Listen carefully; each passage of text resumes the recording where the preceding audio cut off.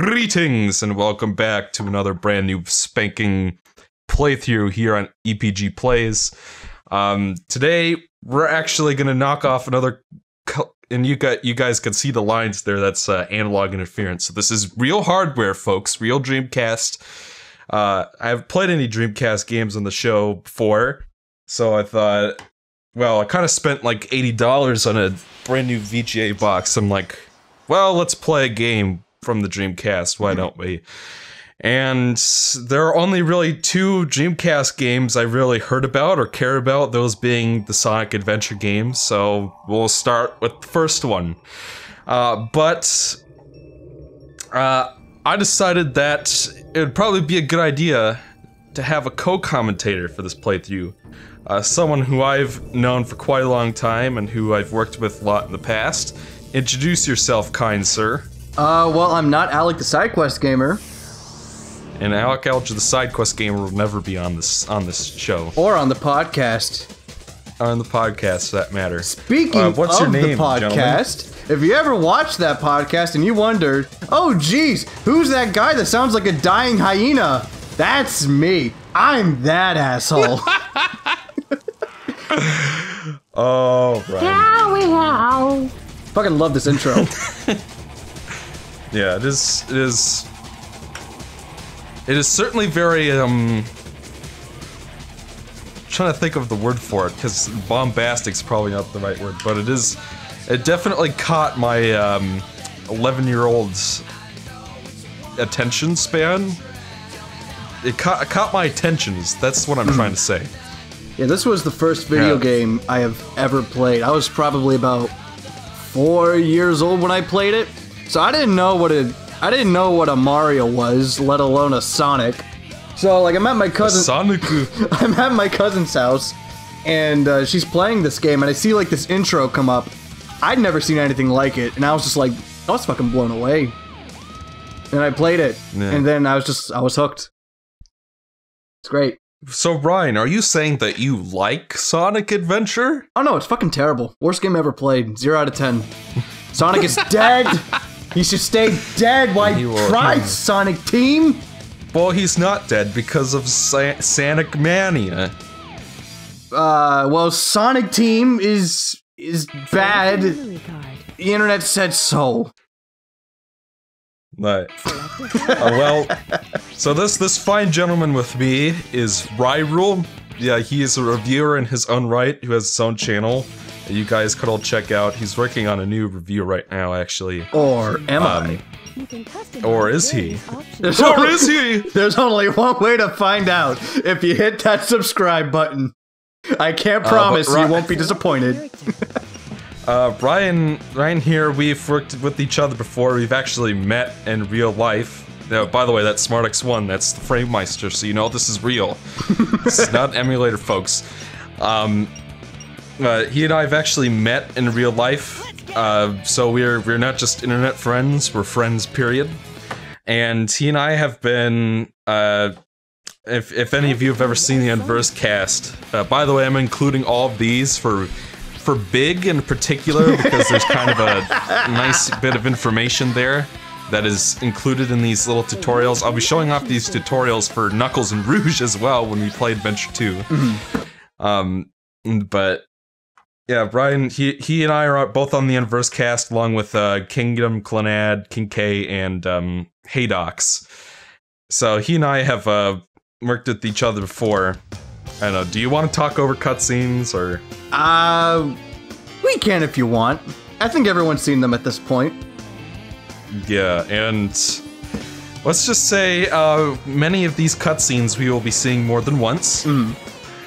So if you miss it the first time, you can see Eggman grab the flicky 3 more times. So it'll be alright, fam. Oh yeah! This is happening! There we have our the first 3D reveal of Ryan Drummond as Sonic. Who I think is still my favorite one. You think it's what? It's still my favorite voice for Sonic. Mine's Jason. Really? Yeah, I just think he fits it better. Like, I think Ryan, he just sounds a bit too extreme. Except maybe in Sonic Adventure 2, he sounds pretty tame there, but I think Jason in, like, Unleashed... Oh, really? Yeah. I actually felt like he was more tame in this first game. Nah, I mean, it's just like, oh yeah, this is gonna be fun! This is happening! Just letting Knuckles pilot the shuttle on the way over was more dangerous than you could ever be. Come on, you big drip! Where you going? Yeah, his performance, though, in this game overall seems a lot more toned down. You think so? Yeah. I feel like he got a lot more silly in the later games, in Adventure 2 and Heroes. See, I thought he sounded just fine in Adventure 2, and in Heroes, he's just full-on cheeseball. Yeah, but that's what I mean. It's like, in this game, it feels like he's taking himself a bit more seriously in Adventure 1.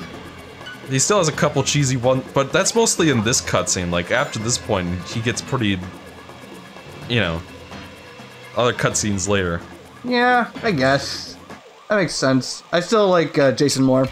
Like, Jason in Unleashed, I still think has, like, the best voice acting for any Sonic game. Well, not maybe any Sonic game, but, like, that is the best Sonic voice, in my opinion, is Unleashed.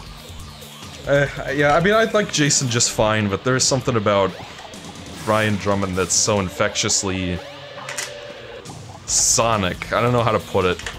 And he doesn't sound like an elf in this game, or a fairy, or whatever it is that Roger is doing. Blinded by nostalgia. I don't know what to tell you.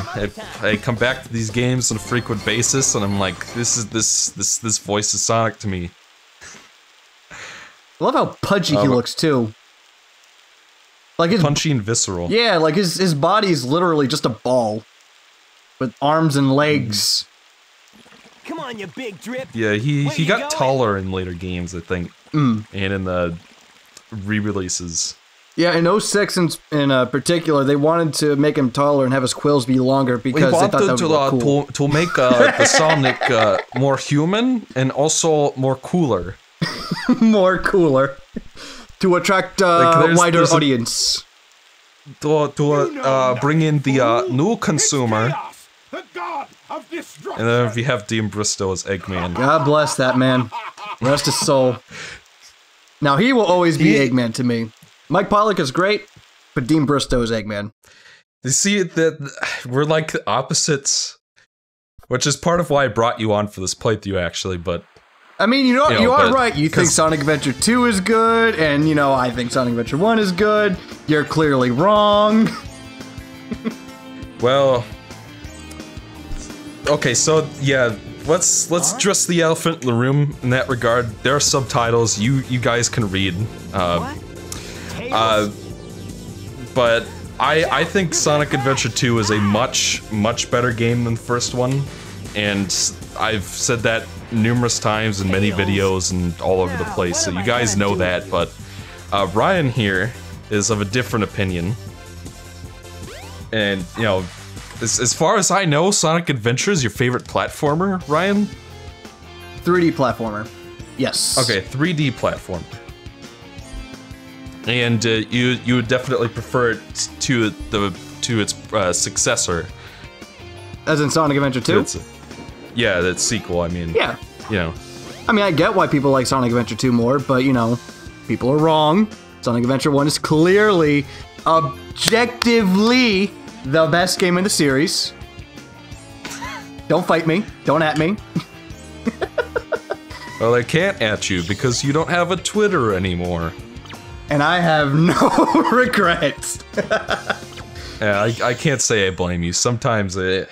Oh, you just fell through the floor. Did I? Yeah! I missed it. Well, there's... Okay, so, when I played this game... Because... when I do play Adventure 2, and I'll probably bring Ryan along for that as well, I plan on showing off a bunch of stuff and trying to, you know... I was trying to go over the bridge, but... You just fucking spun around my the point spring. is, when I played these levels, I was trying my best to show off some of, like, the side stuff, and I was not deliberately looking for any glitches or anything.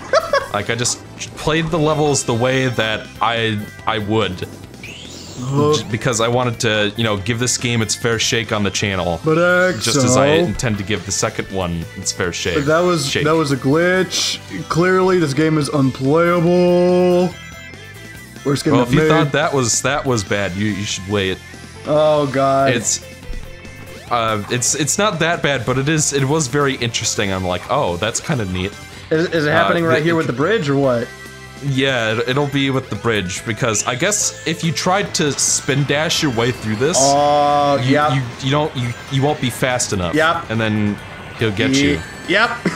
But I somehow managed to salvage that. Dude, that's awesome. I was not looking for that, I swear. And if you notice, the ramp was like flat. Normally the ramp's supposed to be going upwards, but no, that was just flat. It was flatter than Knuckles' voice in Sonic Adventure 2! Ew! Well, I guess I'll have to, when I play him again, I'll have to, in this game, I'll have to pay attention and see if I see any significant difference. Wow. That's funny, though. Yeah. So yeah, I definitely was not deliberate, and I also tried to show off some spin dash jump opportunities. Because a lot of people like to talk about that, so sure, I'll be creative with that and, you know, try to work that in. It's like doing the diving thing in A Hat in Time, where it's just like you do 2 jumps, then you dash, and then you cancel that, so you get an extra jump. It's like that kind of feeling for me, where it's just like it's something that's so simple, but it provides like a lot of experimentation. Like you can do a lot of stuff with the spin dash jumping. Which is why, it's one of the reasons why I like this game a lot more than Sonic Adventure 2, because the spin dash is so instantaneous. With Sonic Adventure 2 you have to charge, but with this you can just like press and you're off. Yeah, but I will retort by saying that there are plenty of spin dash jump opportunities in Adventure 2 that I will try to show off. Yeah. And, you know, it's just, the only real difference is you hold down the button instead of just tapping it, you know, but I will say that I don't know why for so long with these Sonic games, like all the way up to 06, why they felt the need to put everything on one button. Even Unleashed.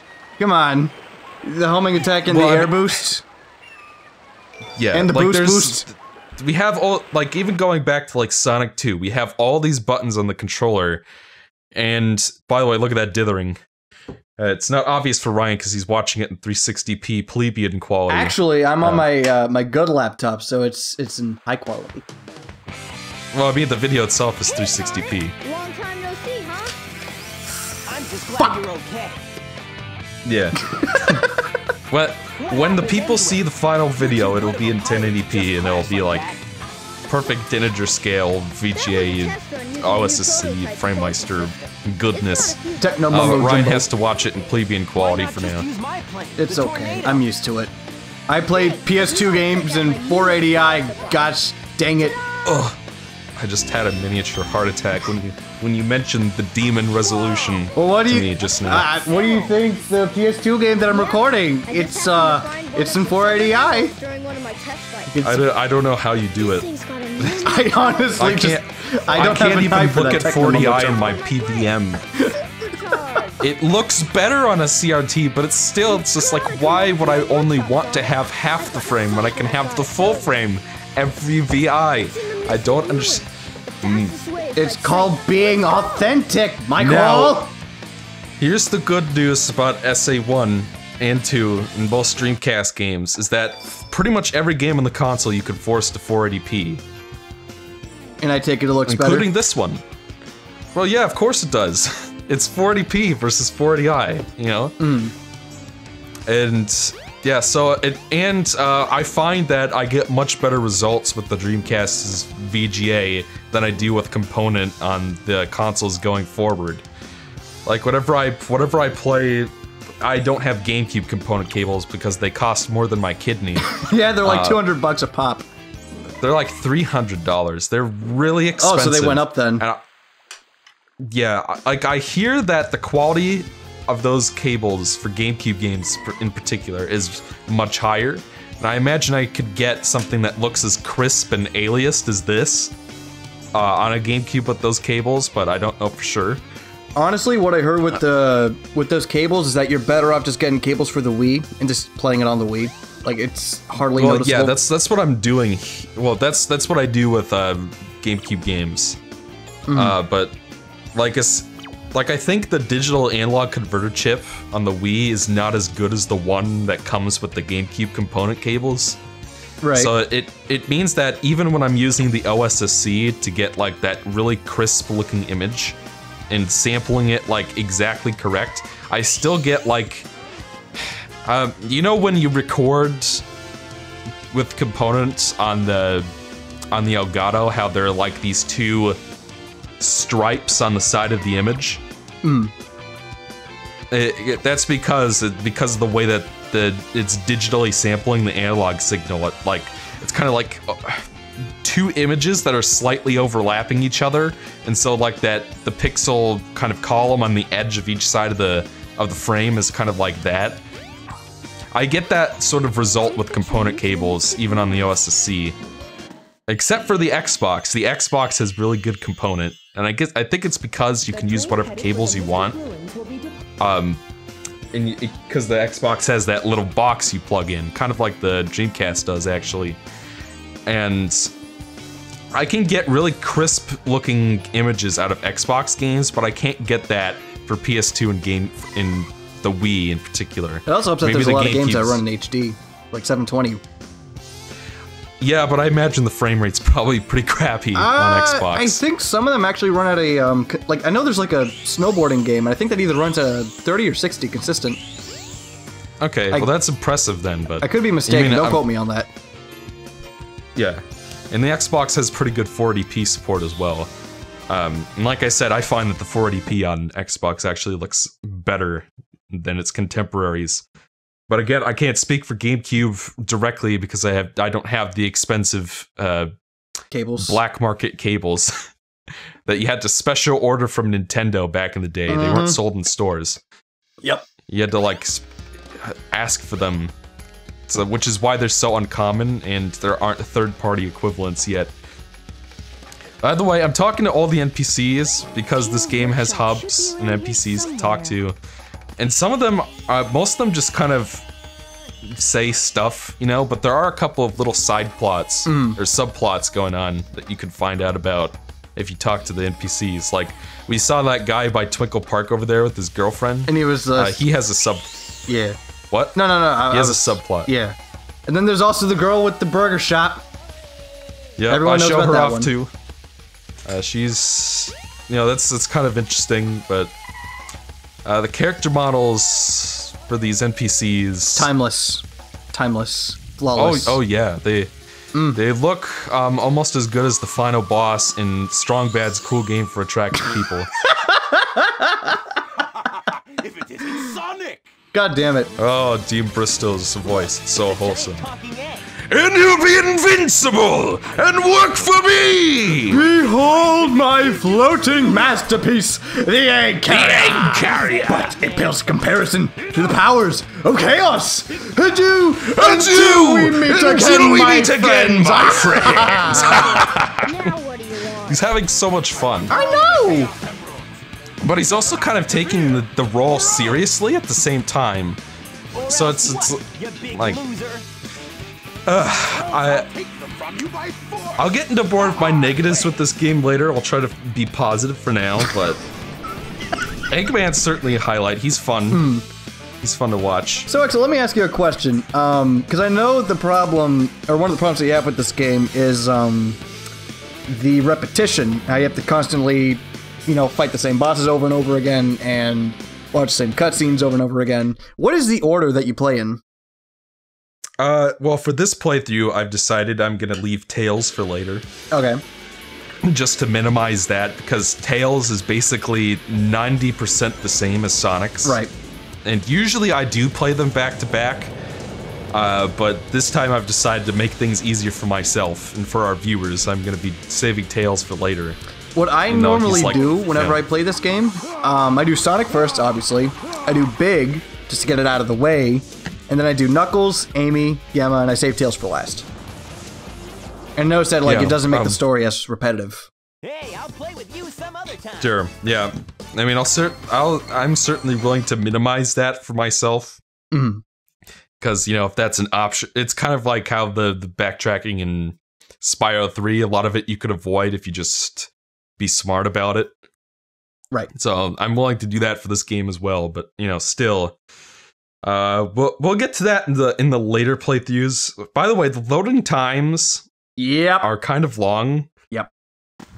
They're not as long as the Crash Insane trilogy, where you have to wait like 20 goddamn seconds of Aku Aku winking at you while these big neon yellow letters saying loading bump around. By the way, if you look closely, you can see that there are 2 claws. Yep.